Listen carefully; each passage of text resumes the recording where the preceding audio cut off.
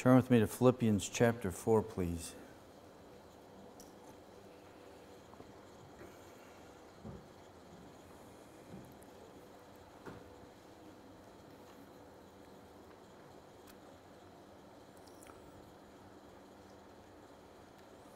Philippians chapter 4 this morning, we'll read verses 4 through 9 together.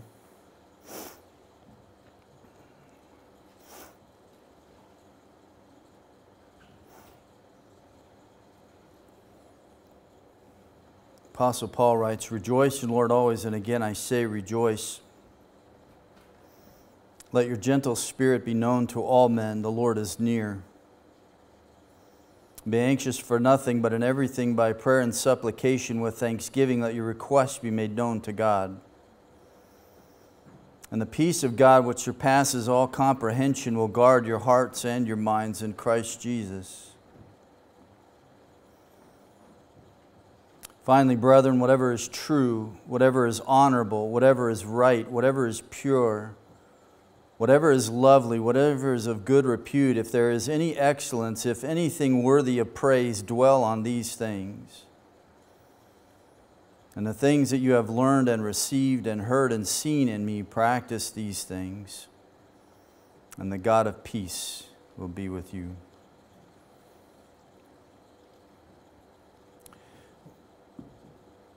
We will come back on the 19th and we will finish Philippians 4, in which we will look at verses 8 and following. Two main things we'll look at is dealing with the issue of cultivating an environment of peace in our life. How do we deal with anxiety up front when we're facing it? First thing is we take it to the Lord in prayer, but it's interesting that in verses 8 and following, especially verse 8, he's going to deal with the issue of the things that we're supposed to think upon and dwell on and reflect on. And the very first thing that he is going to begin with is whatever is true. In other words, he's going to deal with true mental health. Because he understands the reality of the fact, as Jonathan Edwards said, that it's the ideas and images in men's minds that are the invisible powers that constantly govern their behavior and their actions in life. In other words, we behave what we believe. And Paul knows that there needs to be an issue of dealing with our minds and what we think on. And the very first one I find very intriguing, that he begins with the issue of that which is true. Truth is very vital for us to understand today in society. It's interesting to watch how quickly we have gone down the slide. And I was thinking, almost 30 years ago, there was a movie that came out about Arnold Schwarzenegger and had Danny DeVito in it. Arnold Schwarzenegger was pregnant. And the absurdity of that, man, was what made the movie, because it was meant to be a comedy. Like, this is so absurd. This could never happen. This is ridiculous. Ha, ha, ha. But look at where we are today. If you say that a man cannot get pregnant and cannot breastfeed, then you are a transphobic, right, bigot who does not belong in the public square and ought to be banished from society. 30 years. Not that long. The truth is vital. And thinking upon what is true is vital for us as believers, and especially when we're dealing with the issue of anxiety in our life and the fears that we may have when we watch the things that are going on us around the world. We are talking about the Shalom of God, or Jehovah Shalom, the God of peace. And this is the twofold thought that we have, and it runs through this, even though the words are not mentioned all the way through here. But it is the peace of God from the God of peace. It is what He provides for us. And I find it interesting that He is the God of peace. But does he need peace in his life? Is there disturbance with God? There's absolute serenity with God, simplicity with God. But all the things that make for peace, thus he is the God of peace, because he can provide that for us. There's no one who can take all the pieces and put them together and make us whole. There's no one who can do that in society. There's no movement. There's no political party. There is no thing that we can vote in that's going to make us and fix us and take away all of our fears and anxieties. The only one who can make us whole is God Himself. Thus, He is the God of peace. He is the God of completeness. Thus he who began a good work in you will finish it. Because he always finishes what he starts, unlike us. It's a lot of projects I've started in my lifetime, and I haven't finished them all. And there's a lot I'm not going to finish. I remember growing up in a house I lived in for 13 years of my life, and I learned how to do construction living in that house with my dad. We added on rooms, the garage, the den, all of these things we did. I learned how to wire and do insulation and drywall and everything else I learned at the feet of my father. But we had rooms in that house that you were always looking at drywall. And the only time they got finished was when we were going to sell the house and move to another house. But God always finishes what he starts. He never leaves anything undone. And when we come to the issue of anxiety in our life and worry, there are several passages for me that have always been a refreshment to my soul. The first one is in Mark 4:39, and it, speaking of Jesus, says that he rebuked the wind, and he said unto the sea, Peace, and be still, and the wind ceased, and there was great calm, or as the NASB renders it, it became perfectly calm. And I always have to ask myself, cannot Jehovah Shalom, can he still not do that in my life? With my restless heart and thoughts that pass through my mind at night, when the winds of fear and anxiety and distress and affliction come upon me, can he not still that storm? Does he not have the ability to do that? And the answer is he is more than able to do that. But sometimes we forget in the midst of this, and this is why these passages are so crucial to me, because it's preparing my mind ahead of time, right? Cultivating that atmosphere and environment of peace and freedom from anxiety and fear. And I do this by reflecting on that which is true about who he is. Another passage that's so important to me in my life is Psalm 93. It says this, the waves roar, O Yahweh. The waves roar, and the waves roar and crash. Above the sound of the surging water and the mighty waves of the sea, Yahweh sits enthroned in majesty. And I'm always reminded in this passage of the effortless sovereignty of God. While everything rages around us, he sits calmly in control. I have nothing to fear because he's on the throne. Thus, my eyes should always go to him because he is the one who can still the storm. Not only the one that's outside of my life, but the one that's inside of my life, right? In my heart and mind. Or Isaiah 26:3 reminds me of my necessity to keep my mind on him. Isaiah writes this, whose mind is stayed on you, speaking of Yahweh, you will keep him in perfect peace, because in you he trusts. It's an interesting thing because in Hebrew, literally, it is shalom, shalom, and they do this to show intensity and perfection. So we translate it perfect peace. But he is the God who will keep you in shalom, shalom, complete and perfect peace. As long as my mind is stayed on him. True mental health. We have the answer for that, brothers and sisters, and it's found in the Word of God. We saw the reality of the Lord's return in verses 17 through 21 of chapter 3, the relationship with the Lord in union with him, 4:1 through 9, peace in our personal relationships, 4:1 through 3, dealing with relationships within the church and our peace and our relationships that extend beyond that, because he's going to give a broader scope in verse 5, let your gentle spirit be known to all men, not just to the brethren and to those who are in the church, but also to everyone out there in the world, the enemies of the cross of Christ. Peace that we should have in our relationship with them, but it's all contingent on us. We can't do anything about them, but we can do something about us. The first thing he begins with is the fact that we need to rejoice in the Lord, and it needs to be unchanging joy. In other words, always be full of joy in the Lord. There's always something to rejoice about, and we realize that our circumstances alone do not determine the condition of our heart and mind. They can influence us, but the question is, how do I respond to them, right? Because I can't control everything that goes on in the world around me, but I control what happens inside of me and how I respond to that. And it isn't unreasonable for Paul to exhort us to rejoice in the Lord, because this disposition of joy is something that should be cultivated in our life and we should grow in. And we will find as we walk with Christ that there are more and more reasons to rejoice, but at least begin with the fact that he is worth magnifying in our life. Everything for Paul was about magnifying Christ. He found reasons to rejoice, and the ultimate reason was Christ. All the way through Philippians, we find this, going back to chapter 1 and on. He always found that this was his primary reason for rejoicing, was the fact that he gloried in the fact of his cross and in his crown and his coming again. And he rejoiced in that and he gloried in that. And therefore, whatever came in his life, he could rejoice in the Lord because it was all for Christ. If anything, it's for Him. If anything, the things that we go through are opportunities for us to magnify Christ before the world. It's an opportunity for us to glorify Him. That is enough for rejoicing in our life. That He is glorified in whatever we go through. Whether it's imprisonment, whether it's wrongly accused of something, whether it's the suffering at the hands of those who are to be believers and brethren who are supposed to love us, and yet they don't always do that. The center of his life of rejoicing was Christ. Rejoice in the Lord, he says. And again I say, rejoice. Not only that, but we are supposed to be gentle. We are to show sweet reasonableness to everybody. And there is this element of contentment with and generosity towards other people in our life.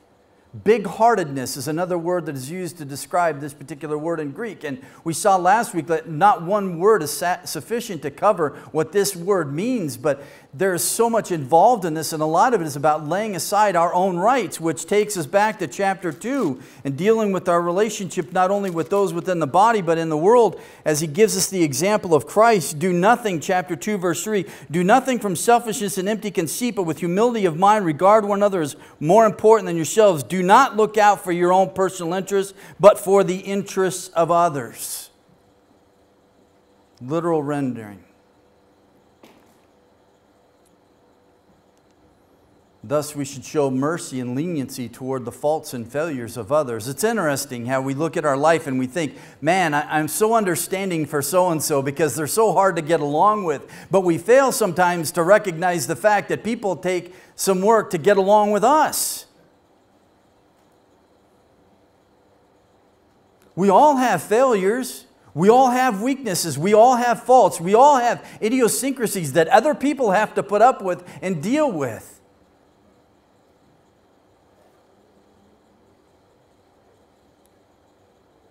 And this should be our relationship to everybody, not just those within the confines of the church. Thus, we should show patience without retaliation in the midst of injustice and maltreatment from others. This is the example that the Apostle Paul showed us. You see, if we have a rejoicing heart and a heart that's focused on the Lord, we can be serving of others, no matter what happens to us. We look for opportunities to glorify Him to them.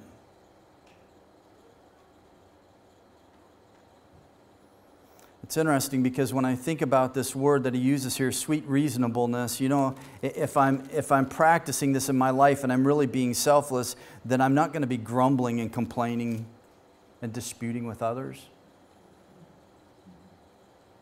Isn't that what happens when I grumble and complain? It's because life isn't going the way I want it to. Things aren't fitting my schedule.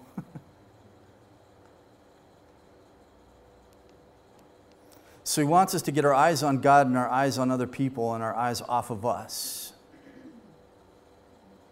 And the encouragement that he gives us is the fact that the Lord is near, verse 5. And it's interesting about this phrase that it's put in most translations at the end of verse 5, but it can go at the beginning of verse 6. In other words, it provides a nice transition and really can get motivation for both of them. It can be the motive for our forbearance with others because he is going to come again. His return is imminent, and therefore judgment is going to come, and he's always going to put everything right. Vindication will come with the Lord. So I don't need to worry always about what's going to happen to me, and if people take advantage of me for the sake of the kingdom, so be it. God will always right those wrongs, and the Lord is going to return soon, and therefore when he returns, all of these things are going to be righted. But it's also motivation for my restful spirit, because why get anxious over the things of this world? Because it's all temporary.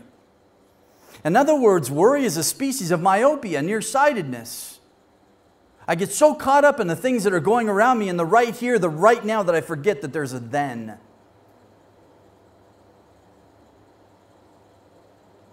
Right?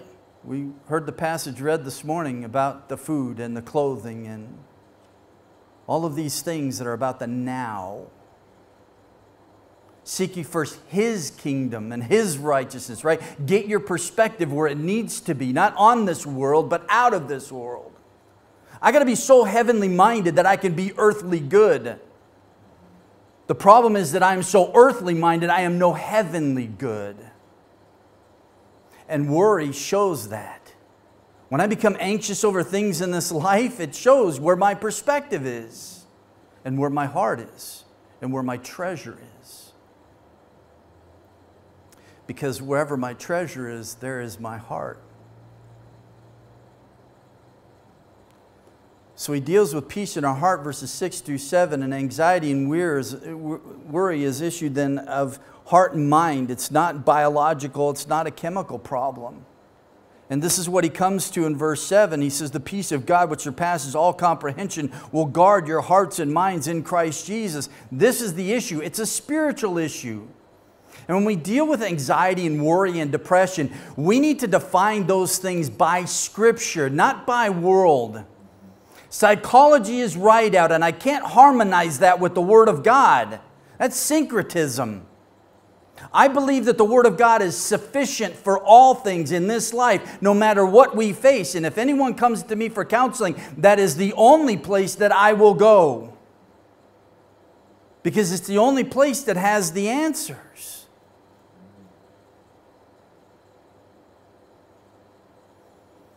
And we can look at the world and see this, and this is how they see it. They see that anxiety and fear is merely just a chemical reaction to the things around us. So what's the answer? Pop a pill and that will fix it. That doesn't fix anything. That's just whitewashing tombs. What is needed is regeneration and renewing of the heart and mind. Or as Paul puts it in Ephesians chapter 4, to renew the spirit of the mind, the highest principle that governs the mind. We're talking about deep spiritual realities. This is not a chemical imbalance that needs to be fixed with a pill. It needs to be fixed with the truth. And the world needs to hear the truth, and so do we. And I need to cultivate my mind by the truth. Because all around me is absurdity. The things that we find being said by those who are quote-unquote well-educated and have the highest degrees, and now they're sitting in the highest court of the land, and they can't even tell you what a female is. That's absurd. But this is where we go when we turn away from God and His revelation. This is why the Word of God is given to us, because it contains the truth. So how we define these things is important. And definitions come and go, but the question is, are they biblical? One thought is worry over tomorrow pulls shadows over today's sunshine. And there's ways that we can describe these things, worry and anxiety. Worry is like a rocking chair. It will give you something to do, but it won't get you anywhere. And that's the truth. But is this biblical? And I actually know someone, this is how they deal with fear and anxiety in their life. They sit in a rocking chair and they rock till the feeling passes. But here's the problem, they never fix the problem.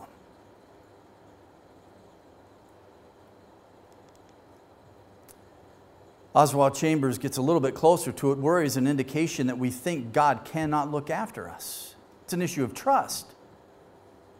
Look at Luke chapter 12. It's amazing all the statements that are made there in regards to worry and anxiety in our life. And there's one recurring thought that comes back over and over and over again, the lack of trust in God. Worry is putting question marks where God has put periods. I do not play the what if game. If you want to play that game, don't come to me. I don't play that game. I don't do what ifs. I don't try to speculate. Because all that does is lead our minds down a trail of not reality and truth, but what ifs, right? What if this and what if that, and all of these things that we can conjure up in our mind that aren't even true or real, that we even know can even happen, and we assume that might happen, but we're not omniscient, so we don't really know. And before you know it, with all of these what ifs, all of a sudden now we feel ourselves down in the bottom of this well and we can barely see any sunlight up at the top. And we wonder, how did we get here? Because we let our minds go to places that are not true. We start throwing up question marks everywhere. Isn't this what Satan did to Eve? Question the goodness of God? Worry is an intrusion into God's providence. Amen to that. Worry is practical atheism and an affront to God. Now we're getting closer. Now we're getting closer. Because really, when it comes down to it, I'm calling God into question. I impugn the character of God whenever I worry and fear about things in life. So how do I respond to this? Paul says in verse 6, we want to pray for everything. Pray for everything, pray with thanksgiving, and pray with expectation. There's an old hymn that goes like this: Thou art coming to a king, large petitions with thee bring, for his grace and power are such that none can ever ask too much. Do you believe that with God? Do you believe that you can come and ask him anything? I was struck by this when we were looking for a new car. We needed a new car, 15 passenger. My wife and I, we weren't quite thinking about stopping on having kids at the time, so I'm thinking, I got to get ready.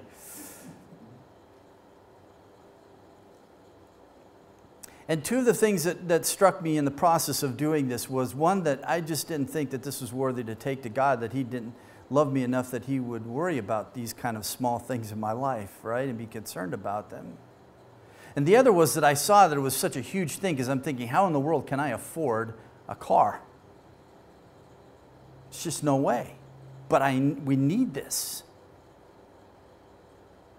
And in my mind, I'm building this thing up to be so big that there's no way that God can fulfill this. And yet he showed me that he can do above and beyond that we all could ever ask or think possible.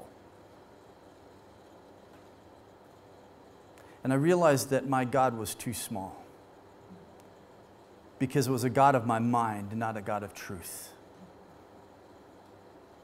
And there's nothing too big for him.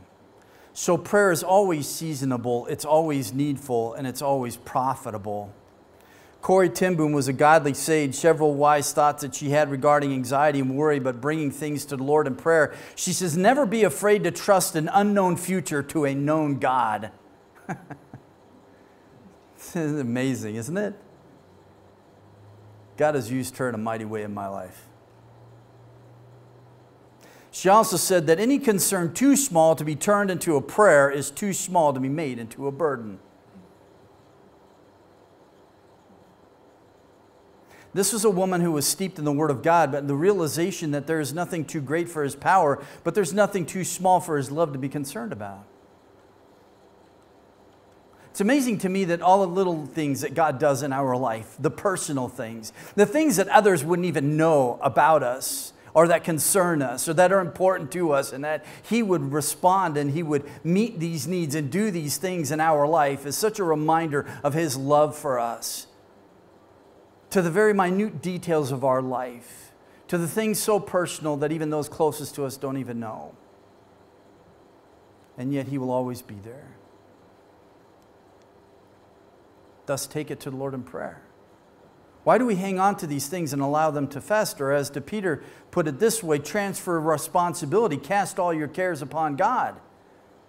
So many things that we take into our mind and heart, and we fester on them, we think on them, and they overcome us, and they're pulling our minds in all different directions. We take on things that belong solely to God, and we try to take these things on as our responsibilities when they're his.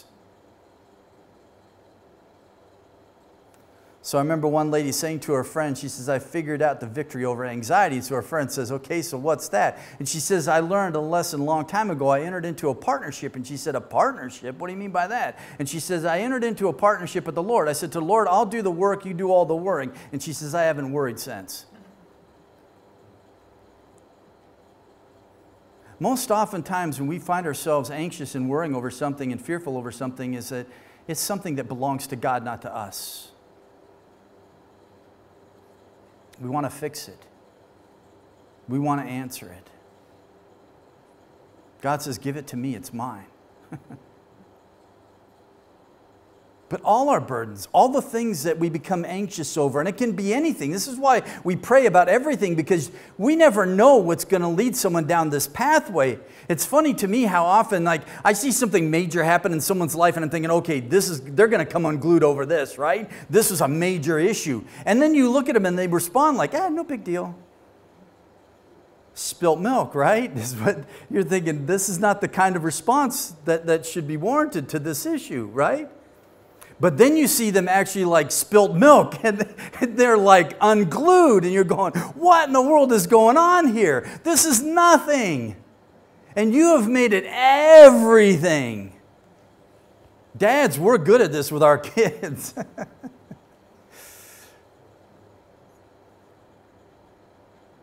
So then just take everything. Don't hang on to anything. He says these requests, you need to take them to God. And literally he says, take them into His presence, pros, face to face with God. In other words, recount them before Him. In other words, this isn't talking about making God aware of something.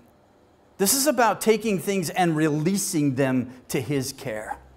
This is why he uses a phrasing here that's not used elsewhere. Normally, with this word for asking, it's used with a dative case in Greek. In other words, it's more about just giving information. That's not what we do with God. We're not informing of something that He doesn't already know. He knows what our needs are. What Paul is saying is here, we need to bring these things into His presence, lay them down and leave them there and walk away. All those troubles that plague our minds and hearts, then we cease to have them hidden and bottled up within us, because we do that. I do that. I internalize everything. And I don't like to talk about it. It's just not me. Don't want to burden anyone else with it. As far as I'm concerned, every burden is for me to bear. I have a really hard time sharing. But we need to. We need to let go of these things and give them to God. Because they'll eat us alive. They will. So we find vital lessons about prayer here. Prayer isn't merely talking at God, but coming to God with confidence and dependence and trust. Prayer isn't merely about communication to or informing of, but it was a communion with God. Or as Vine puts it very eloquently, he says, although God knows all our needs before we ask Him, He delights to have that expression of our confidence in Him, which intelligently utters our needs in detail in communion with Him.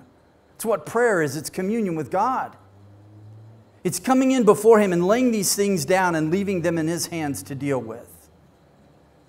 Hezekiah, very few examples that are good come from Hezekiah, but Hezekiah, upon receiving a potentially anxiety-producing letter about the Assyrians and the fact that they wanted to destroy the nation of Israel, this is his response to it. He took the letter from the hand of the messengers and he read it. And he went up to the house of the Lord and he spread it, notice, out before the Lord.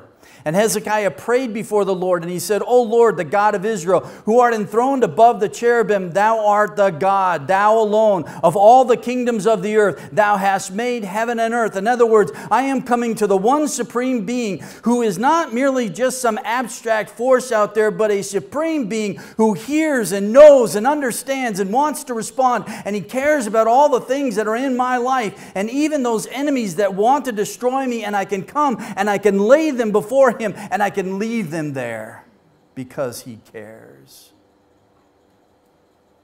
Isn't that what Peter says? Cast all your cares on Him because He cares for you. He loves you more than anyone can ever love you. It's so hard for me to fathom.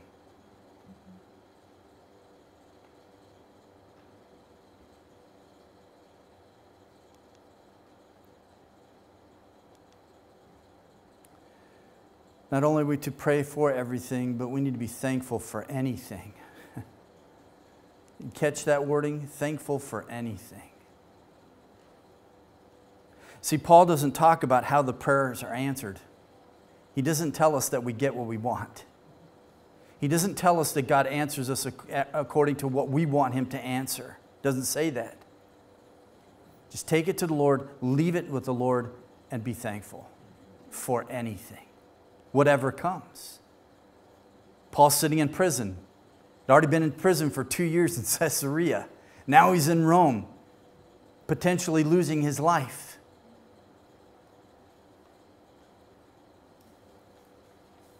You know, Peter, you sent an angel and you delivered him. I'm still here, waiting. I'm thankful. I'm thankful for anything. Because whatever it is, it's the Lord's answer to me. It's His will. Whether He gives me what I want or not. Yes? If He sits on the throne, then however He answers my prayer, that's His answer to me. Or as Fee puts it in regards to Romans chapter 1, verse 21, lack of gratitude is the first step towards idolatry. It's the first thing that they're condemned for, right? That they suppress the truth in their unrighteousness. And what do they not do? They do not glorify God and they don't thank Him. They're ungrateful. They don't realize that they have life because of me. And they take that life and they squander it in sin and everything else. So spiritually stable believers then react to trials with thankful prayer. This Paul helps us to understand. Every single one of his letters pretty much begins with an outpouring of gratitude to God. Just go through his letters. They all begin this way. Even Corinth, which is always astounding to me, with all of the sin that's in that church, he still stops and thanks God for them and the grace in their life. Not only that, but when you read his letters, all the way through his letters, over and over, it's about our lives being marked by gratitude to God. This is what he calls us to. So someone has well said that prayer without thanksgiving is like a bird without wings. Your prayers don't soar.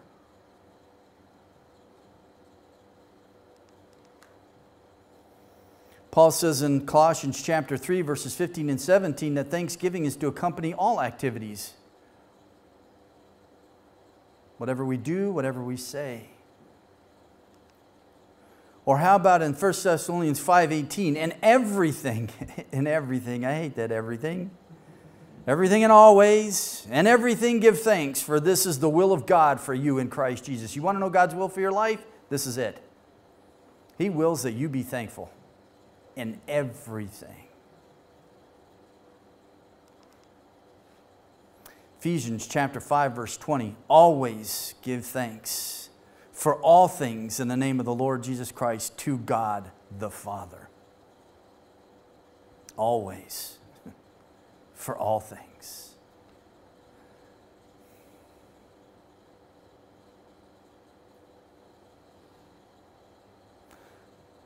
So with love then, that is to mark the life of the believer, is thanksgiving. We should be the most thankful people on the planet. But where do we hear most of the grumbling and complaining from? We have the most selfless example, and yet all our bickering and infighting is driven by selfishness and self-centeredness.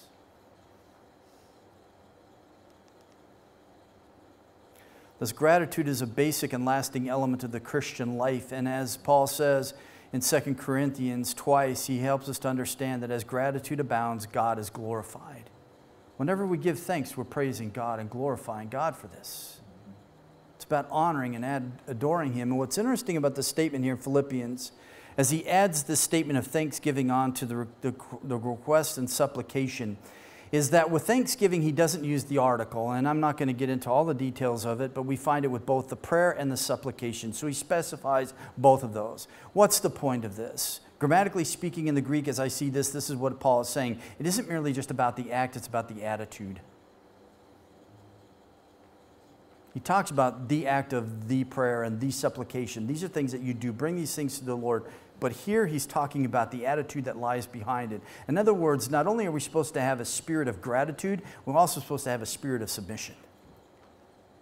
Notice how thanksgiving comes after the requests have been made. It doesn't say that they've been answered. I take them there, I leave them there, and I thank God. And whether you're bringing needs or whether it's just mere adoration, whatever it is, you're always thanking Him. In other words, thanksgiving should go with everything. Those moments of adoration should be bathed with praise and thanksgiving. The moments of bringing our needs and leaving them before the Lord should be bathed with thanksgiving and praise. It should mark everything about us.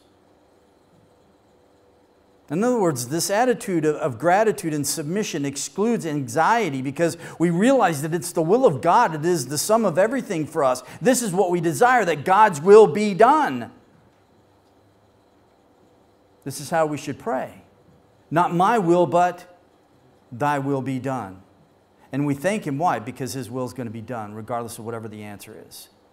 Thank Him for anything. So prayerful for everything, but thankful for anything. If we want a catchy little ditty to it, stick it in our minds. Pray with expectation, verse 7.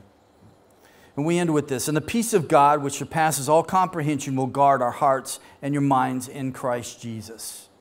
This is the outgrowth. Literally, I would translate it this way. And so the peace, right? This is the blessed result of leaving everything in the hands of God by means of prayer and gratitude, based on an unwavering confidence that God is able and willing to do that which is ultimately best for us in our life. The peace will come. Peace will come.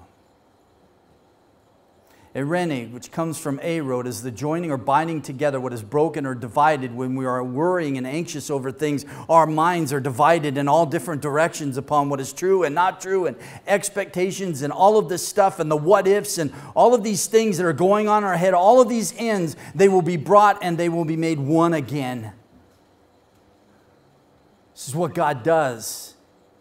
He fixes us because we're all broken. He gives us peace. And if I can give a sort of rather contemporary thought to this, it's like as having it all together. People will look at our life and they're going to look at the things going on in our life and they're going, this should be unraveling you, and yet you have got it all together. Why? Because I have the peace of God. He is what is garrisoned around my heart and mind. He has put everything together. Everything in its place. This is what the world needs to see from us. Because everything is out of place out there.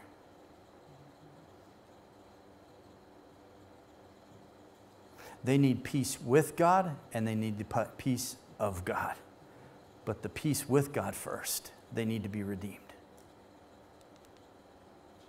God's peace will then powerfully be at work in our lives as a result of pouring out our hearts to Him. Instead of hearts that are captured by worry and anxiety, they will be guarded by God's peace. So the antidote then to anxiety is the peace of God. It's that which guards us and it's that which guides us, verse 9. It's that operative force in our life. We need it. This isn't the peace of God. This is not an objective genitive. This is not peace with God. This is already understood and assumed by Paul as he talks about this. This is subjective genitive. This is that peace that comes from God. And it is that peace that's operative in our life. It's like a guard standing around and garrisoning our heart and mind under the sovereign influence of the Lord. And these two words together, heart and mind, cardia, and noemata, it deals with all that is within us, the entire inner being, our emotions, our affections, our thoughts, moral choices, everything is garrisoned by the peace of God.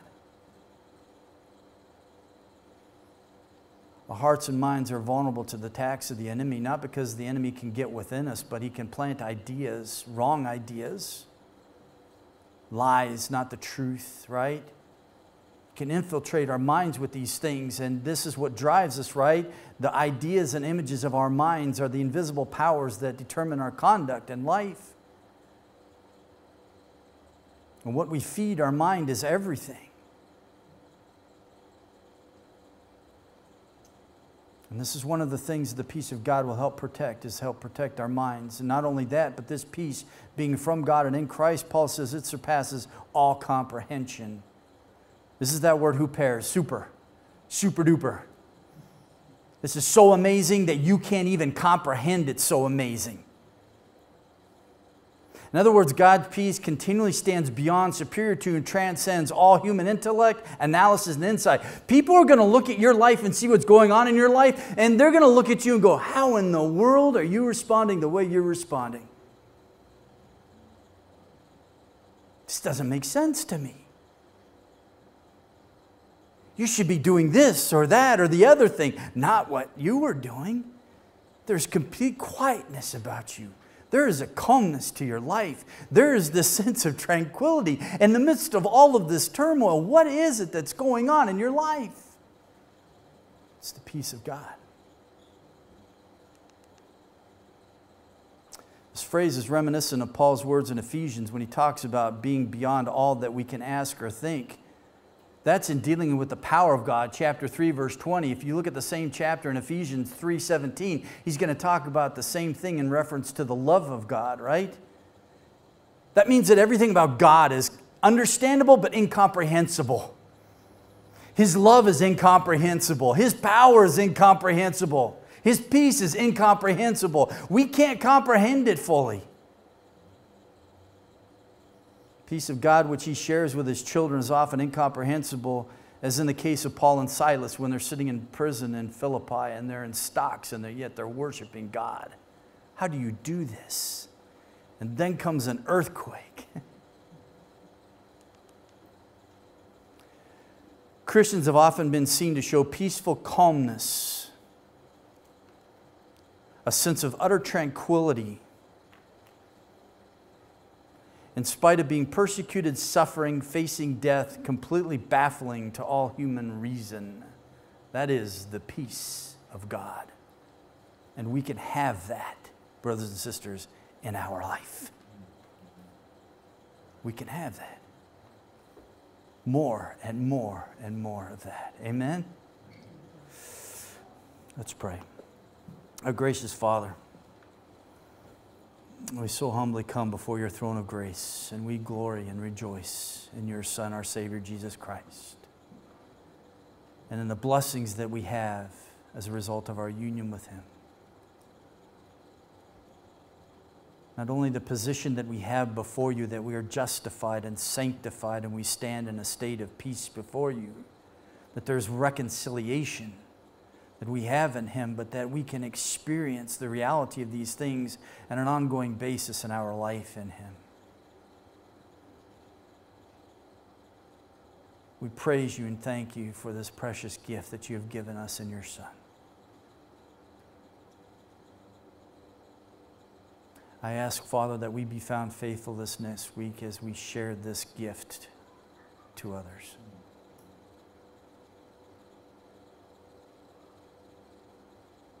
That we go about our days magnifying Christ, no matter what's going on around us. That we seek his glory, his honor, his exaltation in everything that we face. May he receive the glory and the attention that is due him.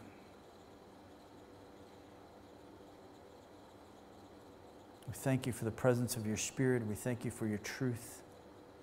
It shapes our minds and hearts and guides us and guards us and protects us.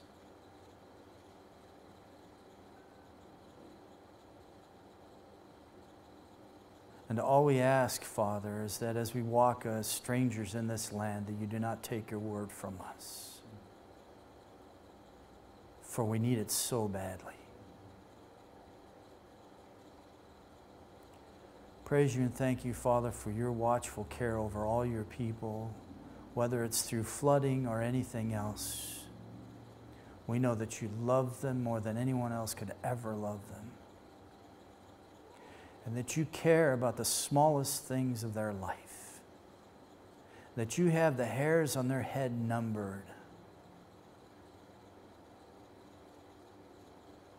But we ask that you will have your will in them.